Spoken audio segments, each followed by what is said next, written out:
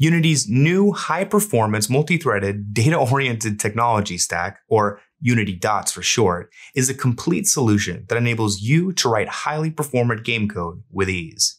At its core, it's made up of the C# job system, the entity component system, and the burst compiler. And using all three will grant your game performance by default.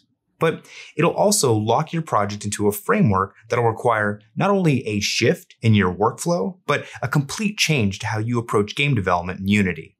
Now, that's intimidating, and I don't blame you if you decide to hold off on rewriting your entire project in order to use this amazing technology. But it doesn't change the fact that you might need to optimize your code right now. So, is it possible to use just a part of Unity DOTS? Well, in this video, that's exactly what we're going to explore. We're going to take a game with some CPU-intensive logic and try to improve its frame rate using only the C# job system. That's because, unlike the entity component system piece of Unity DOTS, the job system does not require a wholesale change to your project structure. We should be able to download it, add a few lines of code, and get some major improvements to performance. But before we do that, my name is Charles, and this is Infallible Code, a channel designed to help you become a better game developer. If you'd like to learn more about Unity, programming, and game development, then be sure to subscribe. And don't forget to hit that bell icon. In this video, we'll be optimizing a city simulator, similar to City Skylines, which is a game that's pretty well known for being CPU intensive. If you're following along, and I highly suggest that you download the example project and do, know that I'll be using Unity 2019.3.3f1, and there might be some slight differences if you're using another version. When we press play, we can see that, besides a few ships flying around, there doesn't seem to be much happening in the scene. But for some reason, the frame rate is hovering at around 15 frames per second. Let's see if we can use the profiler to find out why. Let's open it up by clicking Window, expanding the Analysis submenu, and clicking on Profiler. Now, the problem we're facing is that each frame is taking a relatively long time to process. That's why our frame rate is so low. As a point of reference, in order to achieve 60 frames per second, each frame will need to take less than about 16 milliseconds to process. If we click on a frame to pause the scene, we can see that each frame is taking about 60 milliseconds to process, which is over double, and explains the 30-ish frames per second that we're getting now. We should be able to find out why using the timeline section at the bottom of the profiler window. This highlighted region represents the frame that we paused on, and this blue bar, which is actually separated into chunks, represents the length of time that our code takes to execute. Clicking through them, it's clear to me that the issue lies with the update method of the building class. But not that the logic itself isn't efficient, but that there are so many instances of building in the scene. In fact, there are over 50 of them, and every single frame, each one of them has to wait its turn to execute on the main thread. If only there was a multi-threaded solution in Unity. That way, all of the buildings could run their logic at the same time on their own separate threads. Well, luckily for us, there is, and it's called the C# job system. Unity's C# job system is a package that allows developers to write multi-threaded code, which can provide significant gains to your game's frame rate. And when coupled with the burst compiler, C# jobs have improved code generation quality that can result in a substantial reduction of battery consumption on mobile devices. Sounds pretty good, right? Let's add the package to our project and see what we can do with it. Back in Unity, click on Window, and then Package Manager. Then, because at the time of this recording the job system is still in preview, click on Advanced, and make sure that Show Preview Packages is enabled. Now we can search for the jobs package and click Install. Beautiful. With that out of the way, we can finally switch on over to the code. Here we have the class that's causing all of our problems, the building class. It has a serialized field called floors that we can set in the editor, a private member variable called tenants that's calculated in the awake function, and a property called power usage that gets updated in the update method, and is presumably used elsewhere in the simulation. Now, again, the issue isn't with the code itself, but with the fact that there are so many instances of this class running in the scene. Which is why we're going to try to jobify it so that all of the buildings can update themselves at the same time, or at least as many of them as possible in multiple chunks. The first thing we'll need to do is create a job. Let's do that now above the declaration of building. We'll call it the building update job. Alright, so a couple of things to note. One, our job is a struct. That's because the job system doesn't support strongly typed classes. This is an important restriction because it gives the job system complete control over how it stores objects in memory, which, as you can imagine, is as optimally as possible.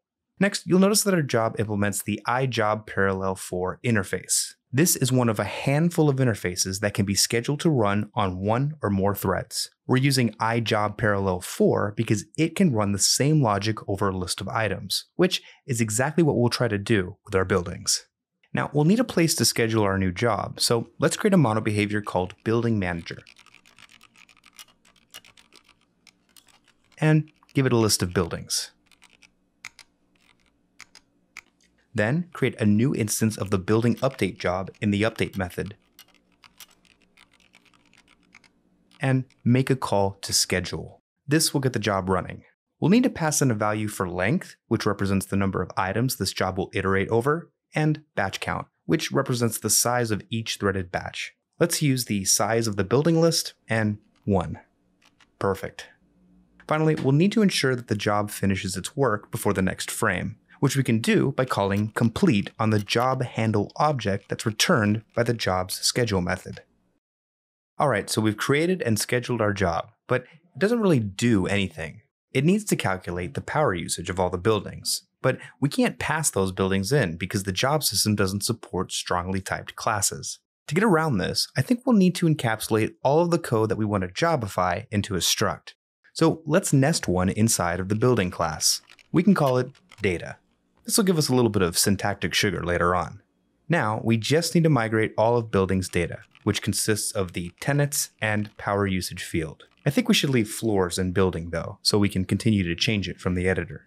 Luckily, because data is nested within building, we can still reference floors inside of its constructor to initialize tenants like we were doing in the awake method.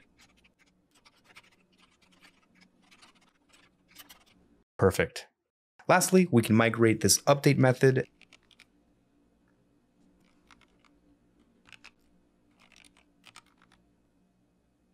and clean up the building class.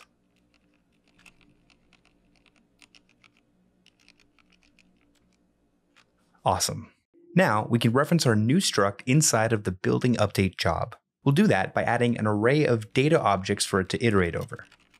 Again, you'll notice I'm using this native array object instead of the standard C# array, and that's because this is a special type of array that was designed to work optimally with the C# job system.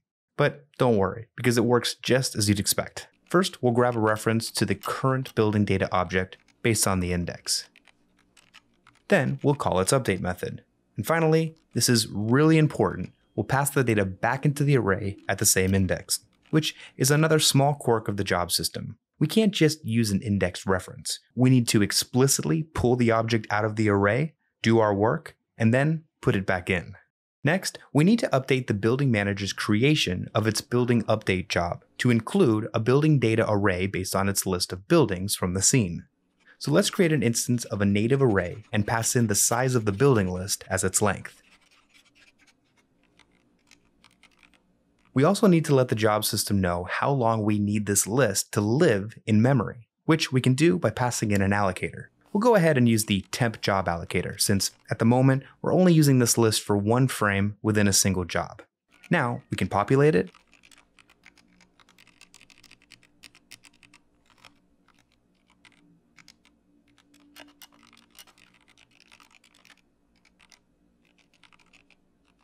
and pass it into the building update job.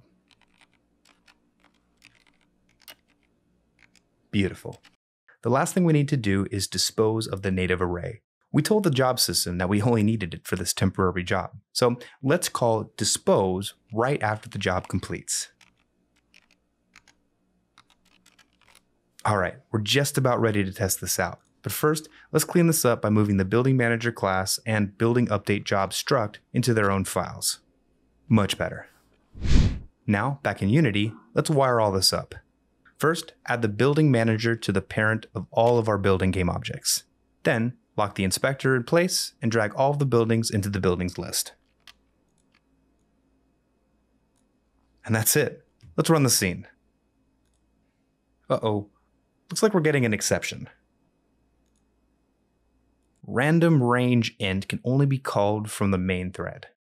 Ah, I know what this is. Another small adjustment we'll need to make for the job system. Let's pop back over to our building data struct. As we can see, it calls the static random class inside of its constructor and update method, which of course isn't supported by the job system. But that's okay because the jobs package comes with a special mathematics library that was designed for this exact scenario. Let's add a new field that uses the random struct in that library.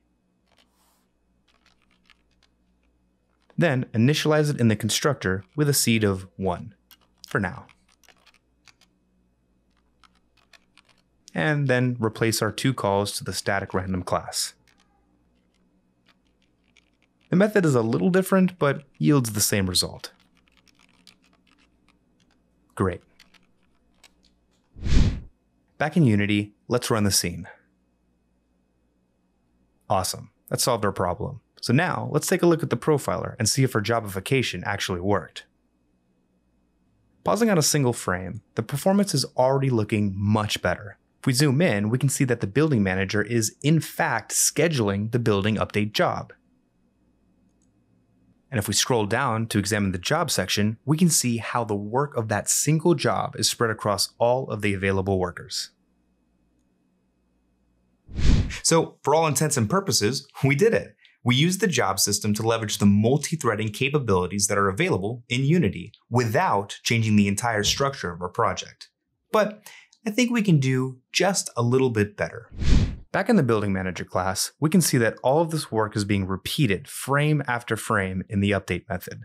But we can optimize this further by instantiating both the building update job and building data array inside of the awake method. Let's do that now by introducing fields for these 2 objects.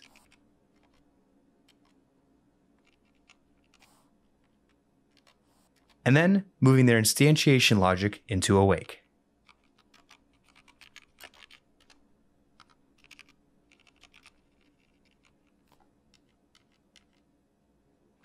Of course, now we'll need to modify how we allocate and dispose of the native array, so let's change the allocator to persistent and call its dispose method in onDestroy instead of update.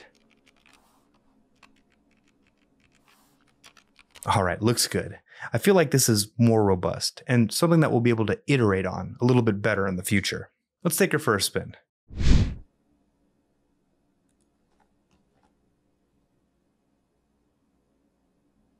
Great, works like a charm. That seemed to work out pretty well. Of course, there are other considerations to be made, like how do we relate the new power usage data back to its respective game object? We could potentially use a dictionary or maybe a generated ID, but that's a consideration for another time. In fact, again, I encourage you to download the project, follow along with the video, and see how you can iterate on the code. But I guess the important takeaway is that you don't need to lock your entire project into Unity dots to get multi-threaded performance. As we've seen with this small example, you can leverage this powerful technology on a case-by-case basis. I'd love to hear your thoughts, so feel free to leave a comment below or join our growing community of game developers on Discord, where we can discuss this topic a little bit further. Thanks for watching, and as always, I'll catch you in the next video. A special thanks to my top supporters, Berkwist3D, Darkrush Photography, R-Star, Thomas, Trond, Yakub Al-Safari, and Iron Alex.